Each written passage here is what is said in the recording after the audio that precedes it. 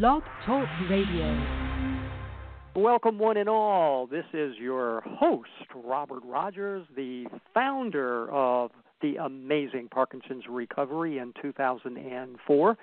On this radio show series, I interview various individuals who have some amazing and, I might say, unbelievable suggestions for what individuals who currently experience Parkinson's symptoms can do in order to see a relief of those symptoms, and for some cases, for individuals to actually see a complete reversal of their symptoms.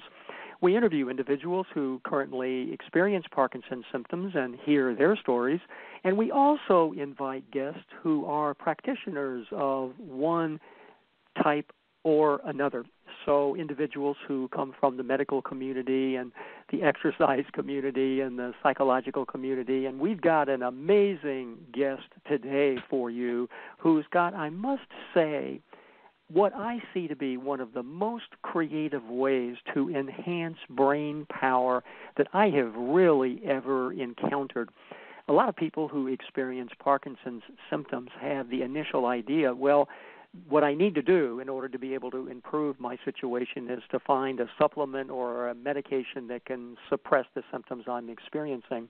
So that kind of deadens the problem, so to speak, temporarily. And, of course, people have to continue to ingest those supplements or medications for the rest of their life. But there are other options. There are other alternatives. Today, you're going to hear some suggestions that are anything but gulping down medicines or supplements in order to be able to see some kind of relief. My guest today is the amazing Michael J. Lavery, who is the author of Whole Brain Power. How about that for an amazing title? Michael, I want to thank you from the bottom of my heart for taking the time out today for being a guest on the radio show. Robert, I'm honored to be here. I'm so excited about your work, and I must applaud all your efforts, and I am so grateful for this opportunity to be able to share information to people all around the world about how to possibly mitigate some of the rapid decline that people are experiencing, or, as you say, to have a reversal of some of the symptoms. Michael, I've been on this journey for many years. Tell us all about yourself. Oh, thank you for asking about my biographical information. My name is pronounced Michael J. Lavery. I was born in Arlington, Massachusetts in 1959, and I came from a beautiful family of 5 children, and my father and my mother spent tremendous amounts of time with us. We had a wonderful childhood, and I was the oldest of 4 boys, so there was 6 children, actually 5 children born within 6 years, so that's the good Catholic family from the Massachusetts area. And I had a background of going to a Catholic school where they stressed music and art, and I had a father that used to be a professional athlete. He was a coach. He was a history teacher in high school, so I was in an environment that fostered wonderful education and wonderful athletics along with the music and the art. So I feel very blessed to have had this experience as a young man, and I've carried it into my adulthood to this present day. So I had an interesting or a very tragic accident when I was 15. I was in a football game, and I compound fractured my left femur above the knee, approximately 5 inches. It's a very traumatic experience. I was hospitalized for 3 months. They had to do 4 operations on my leg over a year period, and I had a titanium plate put in my leg. It looked as though my sports career was ended at the age of 15, but miraculously I had a doctor set my leg after the initial injury, and I went back to being a four-star athlete in college, and I signed a professional baseball contract out of Amherst College in Massachusetts, and I played in the minor leagues for the Toronto Blue Jays back in the early 1980s. So interestingly enough, the injury was a blessing in disguise. It changed my life completely. It opened up my right brain. Actually, it opened up my whole brain. That's why my book's called Whole Brain Power. So little did I realize that that injury would force me to rewire my brain. So when I was laid up in traction for almost 90 days and then had to wear a cast for another 2 months, and then they told me I had to have my leg rebroken, I was distraught. Here's a 15-year-old kid that's doing extremely well in sports, and now I'm crippled. But out of the ashes comes Phoenix rising. So that's what happened to me metaphorically. So during the process of rehabilitating, I started practicing guitar. So I awakened my right brain by using my left hand. When I went back to playing baseball as a shortstop, my skills in my left hand were much improved. My eye at hitting the baseball were much improved. My eyesight, my tracking of the ball. So I did something to my brain by changing my habits of not playing sports for almost a year and a half to practicing doing painting and memorizing lyrics to songs. So I stimulated my whole brain on both hemispheres in a particular manner that I now promote to my clients.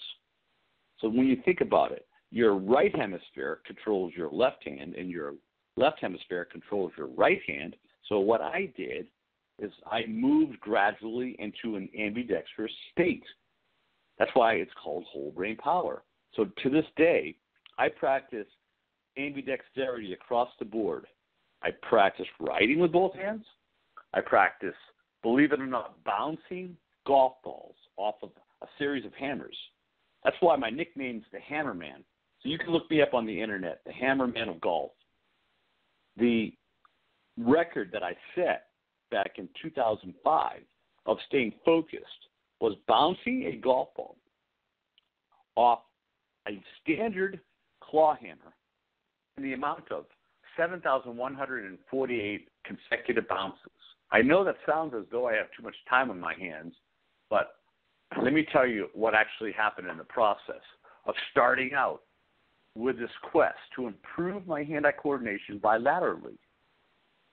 When I was playing baseball, I realized that certain things in my life had to be put on hold. My art and my music were on hold. So I decided to no longer pursue a career in professional baseball.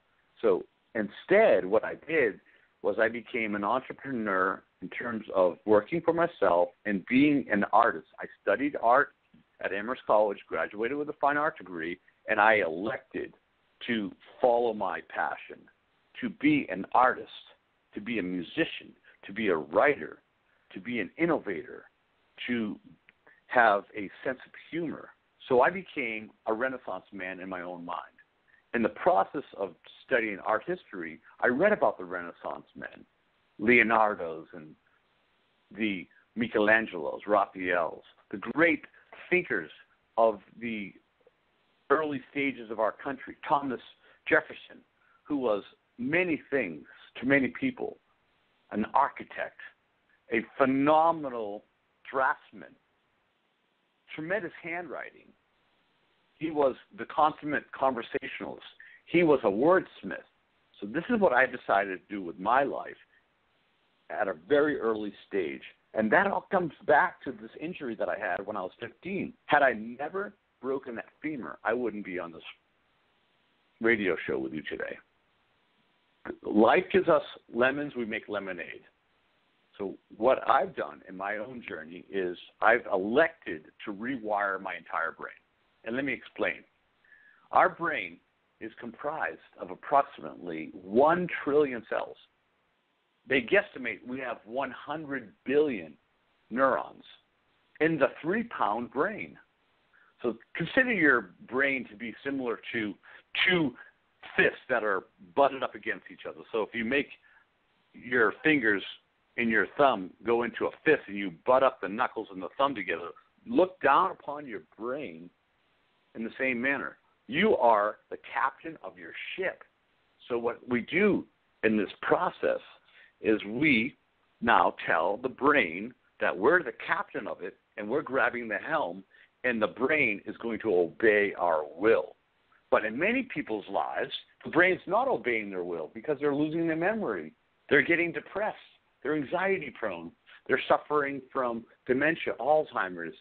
They're suffering from Parkinson's disease. Interestingly enough, excuse my excitement here, I was in the process of rewiring my brain to become an ambidextrously coordinated tennis player in my 20s. I got to a level where people said, you're not going to get any better. That's it. You have adequate skills with your left hand at hitting a left-hand forehand because I'm a natural right-hand player. Just stick to your backhand. Tennis is meant to be played with a forehand and a backhand. So I started doing some research and found out there were ambidextrous tennis players in the past. So I reasoned if they could do it, then I could too. One day the light bulb went off in my head. If I learned how to write with my left hand and do it in a mirror image fashion the way Da Vinci did it, then this would rewire my brain. And sure enough, it worked. People that were mocking me at my ability at hitting a winner, a fluent left-handed forehand with tops on it with accuracy, doubted that I could do it. And then one day, the light bulb went off in my brain, and the left-handed mirror image writing stimulated the very deep part of my brain called the basal ganglia. Now, I had never heard of that term before until I met a person that was in residency at Beth Israel Hospital in Boston. This gentleman heard about my ambidextrous quest, and he said to my sister-in-law that, quote, it's impossible for a man in his 20s, nearing his 30s, to rewire the brain, to prove to anyone that there's fluency, there's fluidity with a non-dominant side of the brain and a non-dominant hand, to actually convince me that that person's competitive to play at close to professional level. So this gentleman, I'm not going to mention who he is very successful in his career as a neurosurgeon and also a researcher in the mechanics of the mammalian brain. He said that there was no possibility of my competing with his level of tennis because he was a former college tennis player. I beat him 6-0, 6-1. After he got shellacked by me in 45 minutes straight, he said to me, you're making me throw out my textbooks. He said, I just operated on a brain last night, and now you're telling me that the brain's way more plastic than I've ever perceived it to be. And then he started to explain what I was actually doing with my brain. That was the exciting part. He was telling me that I was stimulating the basal ganglia on both hemispheres. He said, if you went into a laboratory today with what you can do with your handwriting and your fluency of your left-handed serve and being able to hit forehands and backhands from both sides, you would prove through the PET scan called positron emission tomography that you were uptaking glucose and you were having the firing of the basal ganglia system, including the substantia nigra pars compacta and substantia nigra pars reticulata, much better than I can do. And that's one of the reasons I am, quote, spastic with my opposite hand. So he started making me think, what am I really doing to my brain? Now, this was back in 2001. And now, 15 years later, I've made unbelievable strides in my own personal journey where I have hand-eye coordination that people have never witnessed before. Robert, it's kind of hard to believe, but I can actually bounce a golf ball on the round side of a ball peen hammer with either hand. My record left-handed is 99 times. My record right-handed is 394 times. I know it's difficult for people to conceive of this type of hand-eye coordination and intuition, but I have students that I teach that are breaking 100 when initially they told me that I was born this way. And I said to them, quite to the contrary. I rewired my brain. My position is that of an applied neuroscientist. I don't have an official degree in neuroscience. However, I have an insatiable appetite to know about the mechanics of the mammalian brain. When you read my book, Whole Brain Power, it takes you multiple reads to understand the theory as to what can happen when we become poor stewards of our brain. We're very fortunate to have a man named Len Fox with us today. And Len is going to give us his own story about his understanding of the whole brain power system and how he personally has benefited from the whole brain power coaching. So, Robert, would it be possible for us to patch in Len at this moment? It is, but first let me remind everybody, this is Robert Rodgers. I'm the host of the Parkinson's Recovery Radio Show. My guest today is Michael J. Lavery, who is the author of Whole Brain Power. So let me then now introduce our second surprise guest, who is Len Fox. Len, thank you so much for being with us today. You're welcome. Am I on? You are on, and perhaps you too could tell the audience just a little bit about yourself. My name's Len Fox. I'm 61 years old. I live in a town called Savage, Minnesota, which is just south of the Twin Cities. I was diagnosed with Parkinson's about 2 years ago. So I think I'm what they call my doctor refers to as a stage 2 level. Let me tell you my story about Michael. I probably met Michael 12, 15 years ago.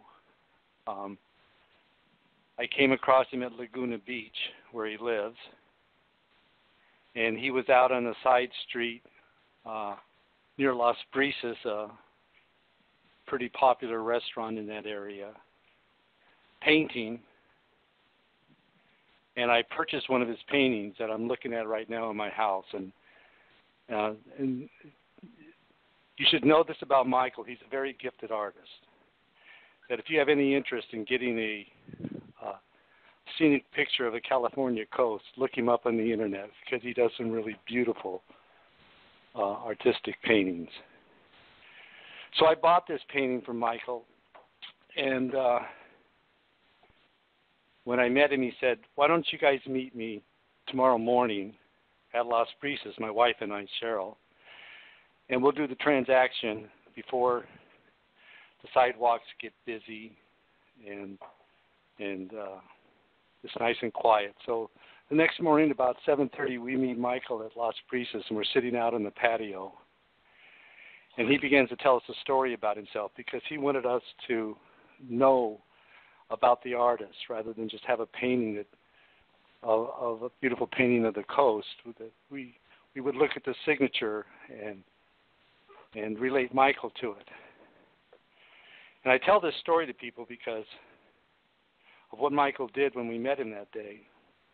He took out a piece of paper and sets it down on the table and begins to write in it while he's discussing with us and telling us his life story of how he became an artist. And by the time we were done, about 20 minutes later, I'm watching Michael as he's writing this, whatever he's doing on this paper, and he's down at the bottom of the sheet of the paper to the far right. And he's writing in cursive something. And he's writing it from the right side of the paper to the left. And he's doing cursive writing. When he was done, he handed me a piece of paper. And I looked at it and said, and it started out with something like, "Dear Len and Cheryl, thank you for taking the time." And it was perfectly written in perfect penmanship, as you would read a normal letter from the top down. And he wrote it from the bottom right upward to the top. It blew me away. I couldn't believe somebody could actually do something like that. I mean, I can barely drive and listen to the radio anymore, let alone have a conversation and do cursive writing in reverse on the bottom of the page up. So that was my That was my introduction to Michael Lavery. And I'm glad I met him that day because it stuck with me. Because when I found myself diagnosed with Parkinson's, his book, Whole Brain Power, which I had read probably about 5 or 6 years ago, came to mind because I realized that's what I was struggling with. So I met with Michael last year when I was out on spring break with my family in Laguna Beach. I told him what had happened with my diagnosis and signed up for some coaching sessions with Michael and bought another copy of the book because I had a previous copy. So I read through the book, did some coaching sessions, and felt like I had finally found some skill sets that could help me with my Parkinson's, like the hammer that Michael does. I use a version of it where I take a rubber sledgehammer. It only weighs a couple pounds. It's a little bigger head than a ball peen hammer or a regular claw hammer. And I bounce a golf ball off that. And I love doing that because it's something I can do in my front yard. I can do it in my living room. When I travel, I can throw a hammer and a golf ball in my bag and take it with me.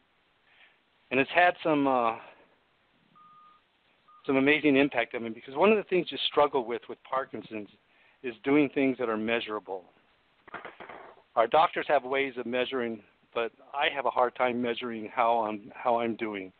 And when I found Michael's book, I found it was a very good solution to that. Because when you bounce a ball and a hammer, you know the difference between 20 times and 30 times. And if you were doing it 30 times last week and you're suddenly doing it only 20 times, you know you got to work harder. You know you're slipping. And I can also measure the difference between each hand. I'm kind of right. Parkinson's is impacting my right side. And it's kind of interesting to watch how my left side is taking over that responsibility. So I can see my left side strengthening by counting the number of hits I'm able to do, my ability to advance it, and I can compare that to any deterioration or any slipping of ability with my right hand. So the first aspect I liked was the measurability of it. And then I had an interesting observation of one of the symptoms I was experiencing was I would be startled. I was easily startled when I first got Parkinson's. I would, when I would go to the gym, I would walk through a sort of a maze going to the locker room. And even though I knew somebody might be walking toward me in the opposite direction, even though I knew it, when that person's image popped up in front of me, I would get startled. And it was something I hadn't experienced before, and I experienced it when I was driving also. When a car came up along my left, sometimes it would startle me, and I would think it was closer to my vehicle than it was. And what I found was when I started doing the hammer and got my hits up a bit, that dissipated. Suddenly when I went into the locker room at the gym, that tendency to be startled went away. There was more of a relaxation that occurred, something I didn't necessarily expect in doing the hammer drills.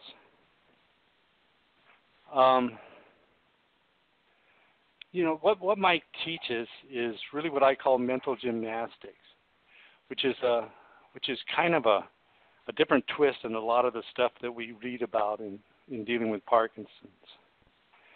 Like one of the things I like that he uses is cursive writing. Cursive writing is a exercise, not something to be intimidated by, but something to go at and conquer. And I struggled with my writing. That was one of the symptoms which led me to the doctor, because I would get that crunched up writing. And when I saw that on Michael's book, I thought that this would be kind of interesting. So when I take out a notebook and I start writing, Michael's approach is to use cursive writing as an exercise and to approach it from not just accomplishing it, but a source of pride. He challenges you to to do beautiful writing, not just cursive writing, not just legible writing, but beautiful writing. And you find yourself slowing down and writing with a lot more intention. And one of the first things I uncovered in doing that was that a lot of the crunched up writing I was experiencing was a result of not moving my hand as I wrote, not having my hand flow across the paper because of that Parkinson's hesitation and that control, which I've gotten much better at controlling.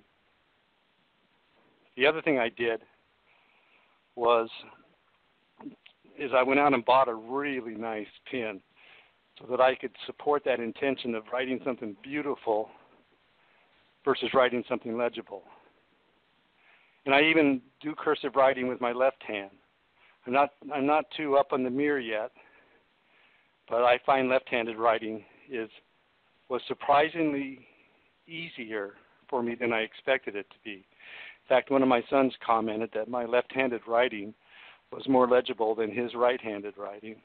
Mm.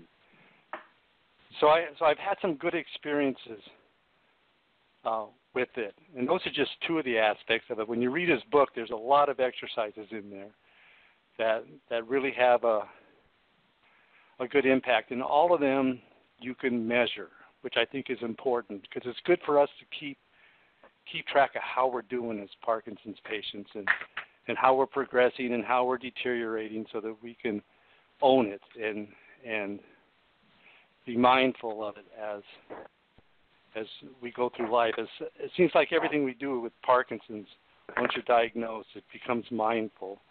And that automatic mode that we were in before in life tends to disappear and be taken over by it. So that's what I wanted to share with you today, is just give you a feel for my experiences and tell you that I highly recommend getting Michael's book because it's got such a different take to it, and it's been helpful to me. And I also highly recommend you take a look at his paintings. They're beautiful, and they're worth the time. So that's my story.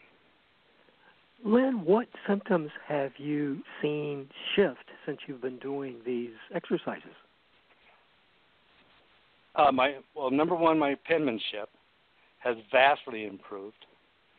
That, as I said before, that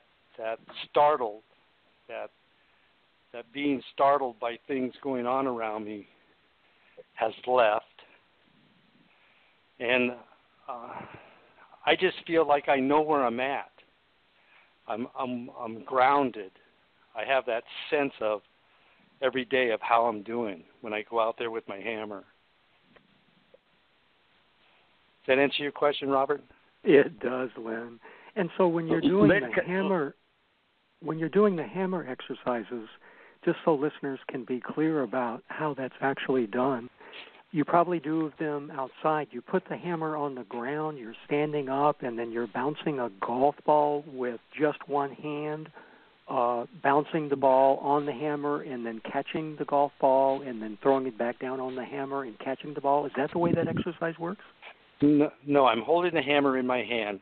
I'm holding a rubber mallet in my hand, and I'm dropping a ball on top of the mallet. And then I'm moving my hand up and down and bouncing it off of that face of that rubber mallet. Did that make sense? Yes, that's fascinating.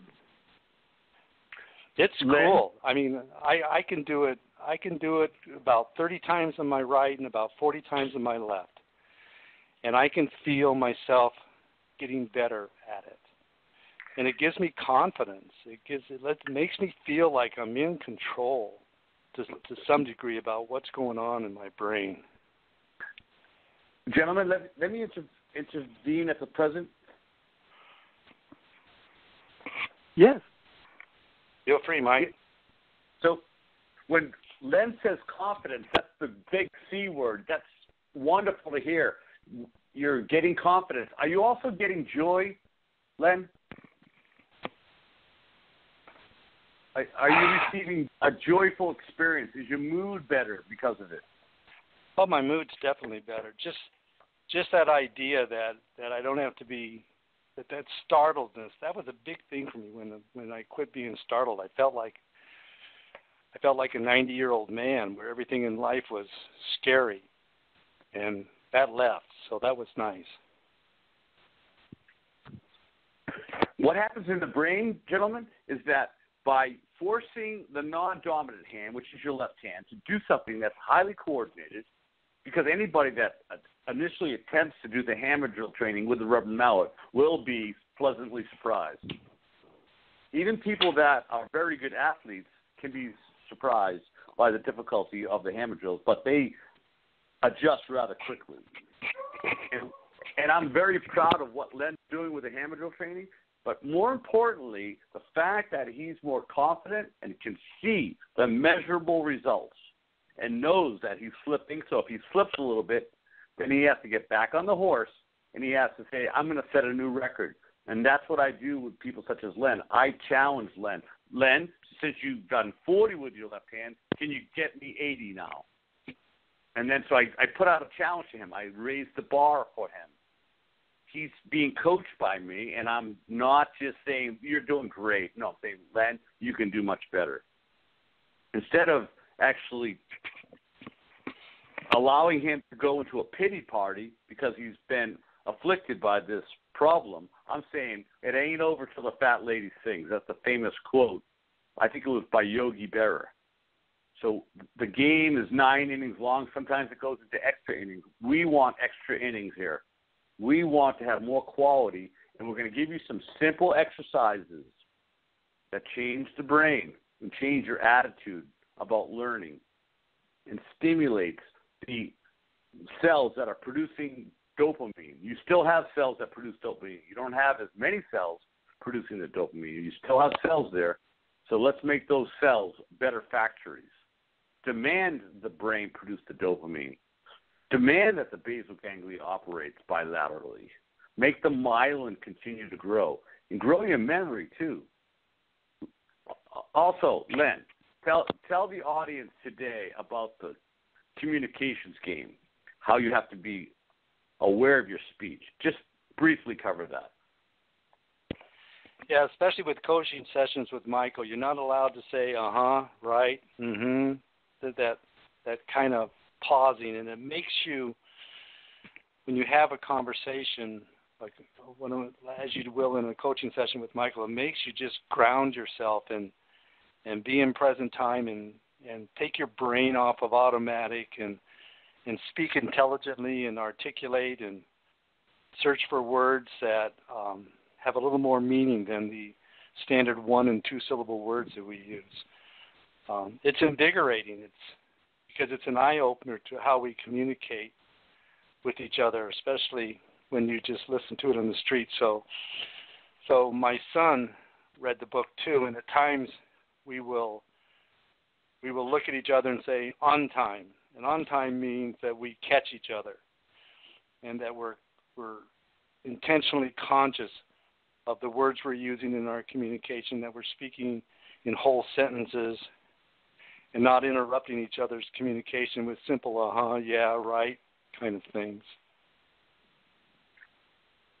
That's very good of you to explain it in that light. So what actually occurs is that you have to stay in the moment. I call it the 3M state, mindful maximization of the moment. You are to be cool, calm, and contemplative. When you combine the two principles of the mindful maximization of the moment, and you also use the cool, calm, and collected, or cool, calm, and contemplative state of your speech, you then are now achieving the state by which you, the captain of your ship, are telling the crew where to go. So your brain is 1 trillion in its numbers. So you have 1 trillion cells at your disposal. You have the will, and you tell it to speak intelligently. At any time, we could be lazy and say, for sure, bro. Okay, man, not a problem. Really? Not a way. But what we do in this game, called the communications game, is we respect each other's intelligence. If you will scrutinize Len Fox's vocabulary, he used the word invigorating. That was a 5-syllable word. He used the word unintentional. you are using more descriptive vocabulary because it is demanded of you.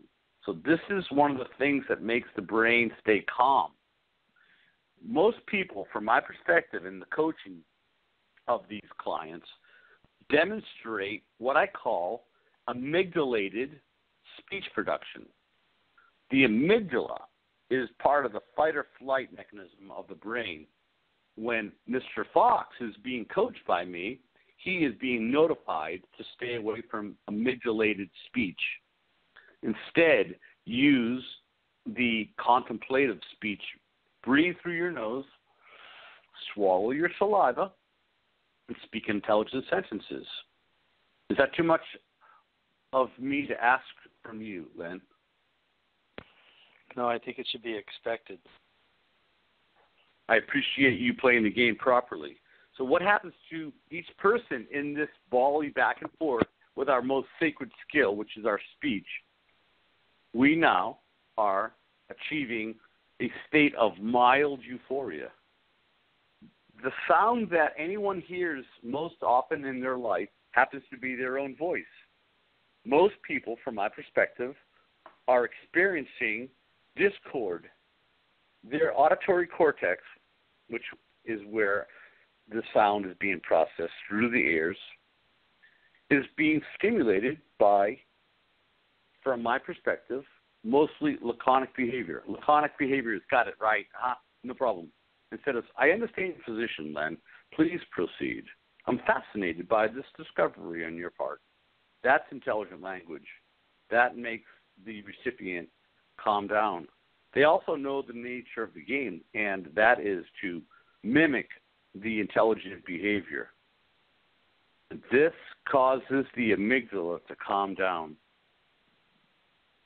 So one can either be reactionary Len or contemplative Len. Len, which person do you want to be today? Do you want to be the reactionary guy or the contemplative man? I think I'll go with contemplative. That's a wonderful choice. Now, when you stay in that contemplative state because you're the captain of your ship, what you do now is you do not antagonize the brain. Ladies and gentlemen, let me explain what this concept actually entails. So if you have something that antagonizes you, it's not pleasant. So the brain has chemicals that are naturally occurring that antagonize itself. If we have too much amygdala-driven activities, then our axis of stress is sending signals to the cortex called the adrenal cortex. Notice that it's called a cortex.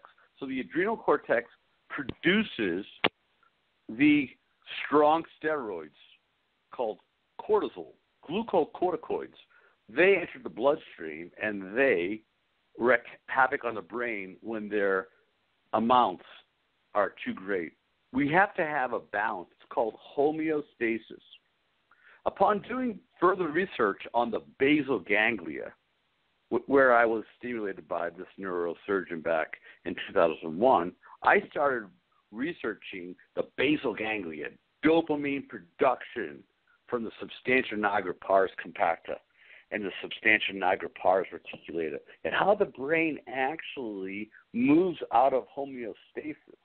Upon doing even more research, after having met Muhammad Ali personally, I have a photograph of Muhammad Ali myself when he was deep in the Parkinson's disease problem. He had a difficult time speaking when I met him. And I watched his movement. And then one can reverse engineer what might have happened to Mr. Ali's brain. He received much trauma to the brain. So we now know that head trauma can cause death of the dopamine-producing neurons. We also know that amphetamines can wreak havoc on these cells because amphetamines are antagonistic to the dopamine-producing cells in the substantia nigra pars compacta. Now, what can we do to stop traumatizing the brain? We might not want to be playing a sport where you have head contact. You might want to stay away from pesticides, paraquat. they've done studies on people that have been exposed to pesticides, how many times people have been hit in the head, how many times have been knocked unconscious for more than 5 minutes. And there's a serious correlation to developing Parkinson's disease. According to my research, Alzheimer's and dementia happen to be the two top problems with neurological diseases. Parkinson's disease is in the third place. There's a major difference between Alzheimer's and dementia. They call it vascular dementia. Oftentimes, it can be both. Sometimes it can be Alzheimer's, dementia, and Parkinson's disease. So let's talk about the inspiration about how people can help mitigate the problems that they're experiencing. You are the captain of your ship. Tell your hands to start doing things that they don't normally do. The subtitle for the Whole Brain Power book is called The Fountain of Youth for the Mind and Body. I encourage people that are listening to this program to go on Amazon and read some of the reviews of people that have gone to the doctor where the doctors are scratching their heads after doing a full workup of the blood panel. They're telling these people that are their patients, your blood is much younger than it used to be. Are you on some type of growth hormone? Your HDLs have spiked. Your LDLs have dropped. Your triglycerides are now manageable. Your blood sugar levels have dropped. These are all positive signs of doing mental gymnastics. These are drills that anyone can do. When a person is able to bounce a golf ball off a rubber mallet and stop the golf ball on the rubber mallet head, that means that they are in control of their basal ganglia. So even people that have serious tremors, when they hold the hammer, for some reason, the tremor is lessened. A man had uncontrollable shakiness with his left hand, and I put a rubber mallet in his hand, and his hand started to stabilize. So interestingly enough, when a person is under severe stress and they have to react to a dangerous situation, oftentimes they move normally, and then they go back to their Parkinson's condition. And from my research, oftentimes Parkinson's disease afflicts one part of the body first and oftentimes can spread to the other side of the brain. So most people don't even understand the antagonistic brain chemistry that causes the dopamine system to falter.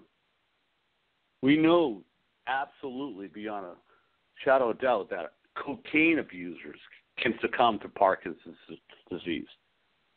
And we also realize that we have our own digital heroin and digital cocaine that we're experiencing called the modern box, called television, Netflix movies, things that cause the brain to get out of homeostasis, horror movies, things that are unpleasant.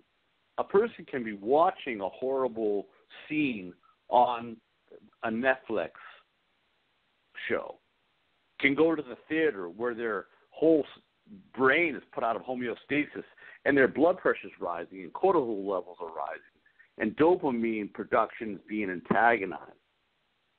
What happens now is when the brain produces its morphine chemical, ladies and gentlemen, write down this term if you have a piece of paper in front of you and a pencil or a pen.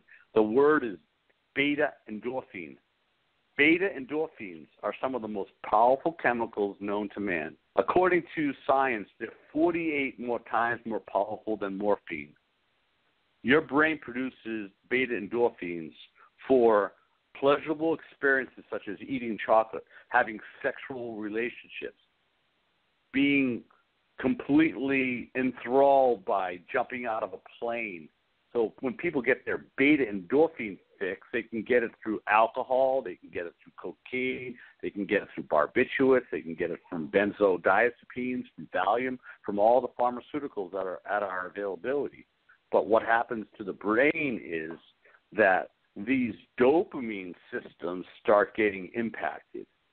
And when you fool the brain and you keep the dopamine in solution longer by causing a failure of the dopamine transporter systems, essentially what you're doing is you're faking the brain out, telling it it doesn't have to reuptake its dopamine. So we can keep the dopamine in solution. We can keep it in the synaptic cleft longer so we can have the extended euphoria. And we pay a serious price when that happens, because what happens is those transporter systems actually start to go away. And now the brain is starting to go through a problem where it's getting antagonized. And what happens is when the brain uses its own natural morphine system, these beta endorphins, they dock on these receptors called mu receptors, morphine uptake receptors, causing the brain to go through bliss. Now, there's a recent article that came out in the New York Post, and it was called Digital Cocaine. One can go on a search engine and research digital cocaine, digital dementia. These are all problems that modern people are having. Doctors now have the brain scanning equipment to show that the person that's addicted to their iPhone playing all of these games are causing brain problems that mimic what a cocaine and heroin user are also experiencing. This is bad for the dopamine production. So the brain has four major workhorses. Those four major transmitter systems, the neurotransmitters specifically, are the acetylcholine system, the dopamine system, the glutamate system, and the GABA system. Now, from my own research and from looking at scientific papers, what happens is we have a system of helper cells. And many people that are experiencing problems with Parkinson's disease or Alzheimer's or dementia don't even know about the helper cells and the responsibility of helper cells to maintain the extracellular matrix, meaning the fluid that the neurons actually reside in. These cells are called glial cells. So you have a cell called the astrocyte. The astrocyte is extremely important for the maintenance of the health of the neurons. Most people don't understand that the astrocyte is what actually spoon feeds the neurons. But the astrocytes are responsible for feeding the neurons a type of fuel called lactate. If your neurons are being deprived of proper glucose through the lactate system, because the astrocytes actually are able to hold on to the capillary systems and pull the glucose from the capillary systems, synthesize it into the food that the neurons eat. If those systems, called the astrocytes, are malfunctioning, then we're in trouble. So oftentimes what happens in the case of the death of the cells in the substantia nigra pars compacta, in the substantia nigra pars reticulata, what we have is calcium influxes into the cell. So when we have the amount of calcium building up inside cells, we have what they call apoptosis, meaning cell death. And the homeostasis formula is out of balance. And the interesting fact is that many of the dopamine-producing neurons must die before you have the first stages of Parkinson's disease, meaning that the brain has been in a position where it's being assaulted and antagonized for lengthy periods. So some cases, up to 80% of the dopamine-producing cells can be dying off before the systems occur, meaning the brain's extremely plastic, and that's the good news for us. If the brain's extremely plastic, let's do things that pull the brain back into homeostasis to the best of our ability. So what we're going to do is start becoming proactive and researching what causes the brain to stay calm, cool, and contemplative. If people are in a permanent state of anxiety, it's not a good place for the brain to be. So if a person's always agitated and impatient, that means that they're not in control of their impulses. And one of the best ways to help control your impulses is to get a pen and paper and start writing in a journal. And a person will argue, my handwriting's horrible. Your handwriting can improve. So your handwriting might be horrible, but eventually it might be fair, and eventually it might be moderate.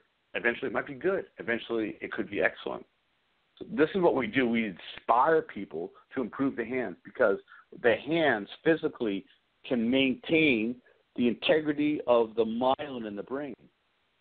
There are many books in the market talking about myelination of the central nervous system. We now know that the brain has its own stem cells. The hippocampi has the potential to produce neural stem cells. This is called neurogenesis. It's also part of steroidogenesis, where the brain actually can elevate its own endogenously produced hormones. When we become a better captain of our ship and we tell the brain that we're not going to just succumb to its decline, we then can help mitigate some of the problems that are being experienced in short-term memory. So we start to practice simple drills such as A is 1, B is 2. Ask anyone, what's the 18th letter of the alphabet? Robert, can you tell me the 18th letter of the alphabet? I have not thought about that, Michael. I would guess V, but I don't know. No, V would be 22. So one of the drills that I suggest people doing is take a breath and go A is 1, B is 2, and then when you're saying C is 3, think about an image that reminds you C3PO, and D is 4. I was in 4D. My dog has 4 legs.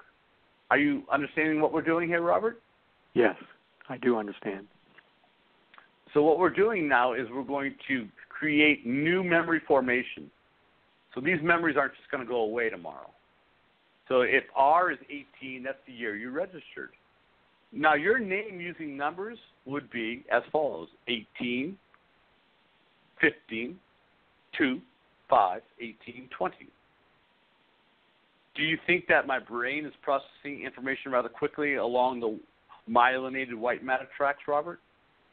I would say yes. Most people think that these drills are insignificant, but they have tremendous impact on the brain. Most people cannot do the alphabet backwards, yet almost everyone can count backwards from 10. Can you count backwards from 10? Of course you can. 10, 9, 8, 7, 6, 5, 4, 3, 2, 1. Now do the alphabet back from the 10th letter. J, I, H, G, F, E, D, C, B, A. And this is one of the training methodologies that I teach people that are CEOs of major corporations. And sometimes they laugh and they go, I'm learning how to do my alphabet backwards and I'm 60. But they can't remember they were supposed to call you yesterday. Or where did I put my keys? What's your name again? This is a serious problem. The United States of America has an epidemic of Parkinson's disease. It also has an epidemic of Alzheimer's and dementia and problems with mood. Many people are severely depressed, anxiety-prone. Teenagers have a serious problem with anxiety, and we're just throwing these silver bullets at the problem. We're giving the brain substitutions, pharmaceutical pills, in order to really address a more serious problem. We need to solve the problem holistically. And that's what I teach in the Whole Brain Power System. Most people today can't recite their states in alphabetical order. People practice that. Is that one of the drills I asked you to do, Len Fox? I'm still working on the alphabet, Mike. Well, at least you're working on it. I'm working on it. As a matter of fact, I use it sometimes when I'm going to sleep. Rather than count sheep, I'm doing A1, B2, C3, D4. That's awesome. I'm so happy that you're doing that. And it actually helps put you to sleep. And I believe we spoke recently that your sleep has improved as part of the training. Is that true? It has. Sleeping is not a problem for me. That's wonderful. And many people that are having problems with Parkinson's disease are having problems with sleep. And sleep is where the brain rejuvenates itself and repairs itself and helps clear the extracellular matrix. That's what the glial cells actually are doing their cleanup job. The microglia clean up dead neurotransmitters, dead neurons, and then clean up neurotransmitter debris, and also maintain the calcium concentrations in extracellular matrix. And the oligodendrocytes are responsible to myelinate existing white matter tract systems that are being used properly. That's called long-term potentiation. The opposite is called long-term depression. So our brain has the capacity to continue to expand its neural fields. One of the recommendations that I make to anyone is to start learning about your brain. I can ask extremely intelligent people simple questions about the brain, and they have no idea. They only know these problems exist when they have Parkinson's disease or they're having memory loss, and the doctor will say, well, you have an atrophication of the head of your hippocampus. That's called Eamon's horn. It's significantly reduced in size. Or you have missing tissue here in the frontal lobes of the brain. You have more cerebral fluid in your brain than is supposed to be there because you've lost some neural fields. That's not a good place to be. But at least we have the information at our availability so we can start becoming more proactive. You're listening to the Parkinson's Recovery Radio Show. This is your host, Robert Rodgers. My guests are Michael Lavery and Len Fox. Michael, we have just a few minutes left. Where can people obtain your book, Whole Brain Power? Well, there's the book, Whole Brain Power, The Fountain of Youth for the Mind and Body. There's also the workbook called the Whole Brain Power Workbook and Progress Journal. You can get those books on Amazon, so just do a Google search, or you can go on to another site called Whole Brain Power Coaching, and we have a downloadable program which costs $67. If anybody's into golf, we have a program called Whole Brain Golfer, and we have another program called Whole Brain Guitar for guitar players. And since I'm into all these different endeavors in my life as the Renaissance man, I have all of these different systems that people can purchase to help their own particular journey. And if anybody's interested in doing, go ahead. That website, once again, is Whole Brain Power Coaching.net. That's correct. You can just do a Google search and just go ahead. Michael, you also do coaching. Tell people how they can sign up for coaching if they'd like to be able to connect with you personally. Well, if you want to reach me at wholebrainmichael@gmail.com, you can send me an email and inquire about my coaching services. Some people do coaching with me for a 1-year period. Other people elect to do 30, 60, 90-day coaching. And the coaching is extremely effective. So once again, my email is whole, W-H-O-L-E, brain, B-R-A-I-N, Michael, M-I-C-H-A-E-L, @gmail.com. And I'll get back to you when you email me. Michael, I'm going to spell that once more for people a little bit more slowly. WHOLEBRAINMICHAEL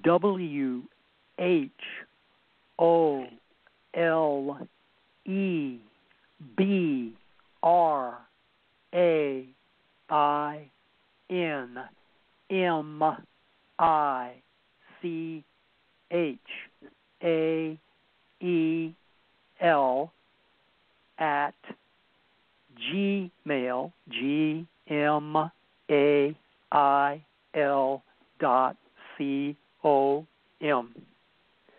Well, Michael, I want to thank both you and Len for taking the time to be on the show today. I must say this has been the most engaging and exciting radio show that I've aired in a number of years.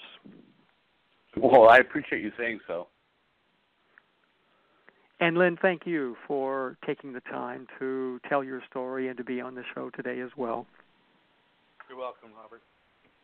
We appreciate your participation, Len, and hopefully you've inspired people to become more proactive with their Parkinson's disease problems and to enlighten them to help mitigate some of these difficulties.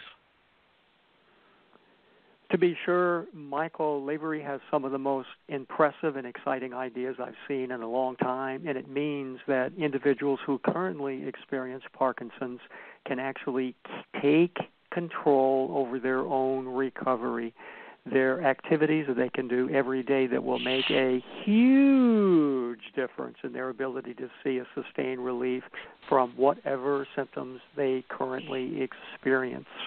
And that's what's happening on, you guessed it, the shores of the Puget Sound, where all the women are smart, all the men are handsome, and all the children are truly loved. Know that by virtue of the fact that you are listening to this radio program today, that you indeed are on the road to recovery. I'm your host, Robert Rodgers. Connect into Parkinson's recovery for the many services that we offer that are helping more and more individuals find sustained relief from the symptoms of Parkinson's that they currently experience. May your coming week prove to be absolutely, totally magnificent. Good day.